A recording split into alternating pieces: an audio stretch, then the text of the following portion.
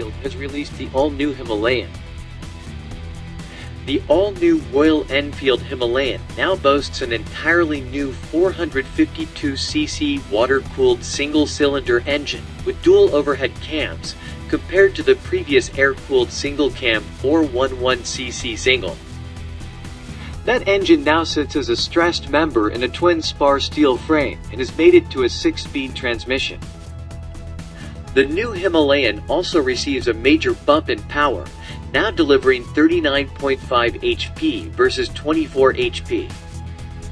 Peak torque also sees a notable increase, going from 23.5 feet lbs to 29.5 feet bs.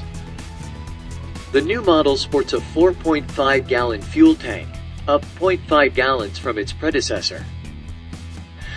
Together with the new engine, this model is good for a 280-plus mile range, according to Royal Enfield.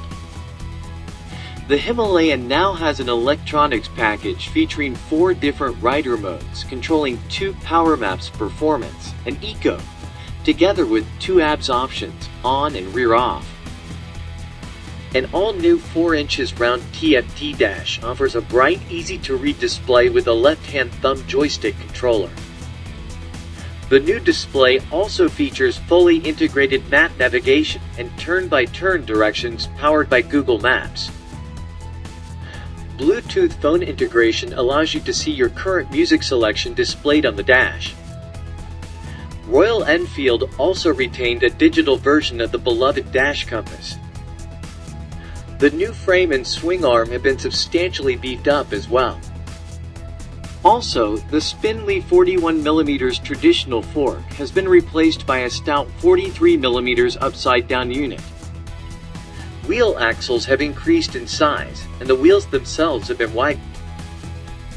To enhance off-road capability even more, Royal Enfield increased rear suspension travel from 7.1 inches to 7.9, while also raising ground clearance from 8.6 inches to 9.1 inches.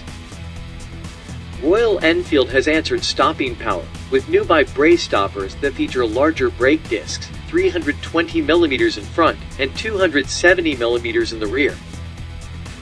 As before, the Himalayan's brakes have a 2-channel ABS system with rear ABS, defeatable for off-road riding.